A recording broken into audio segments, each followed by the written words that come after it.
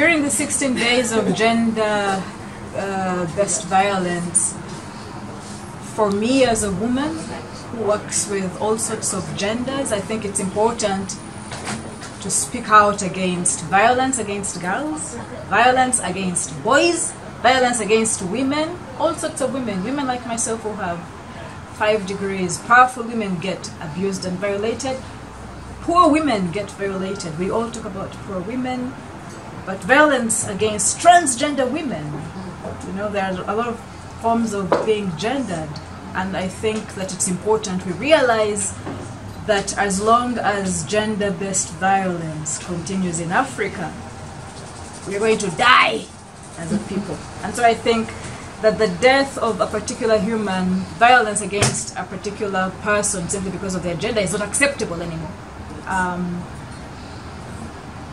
As a woman who was detained, I think that violence that is legitimated in institutions must also be condemned.